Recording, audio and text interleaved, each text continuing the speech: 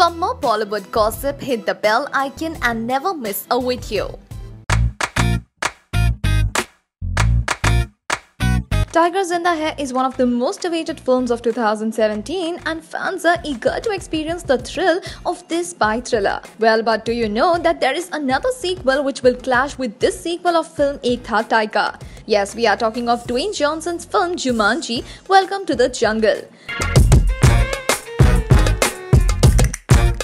This film is a sequel to the 1995 adventure fantasy Jumanji, which is slated to release on 20th December, just 2 days before the release of Tiger Zinda Hai. Earlier, Ranbir Kapoor's That biopic too was supposed to release around the same time, but later on the makers decided to postpone the release to avert a clash.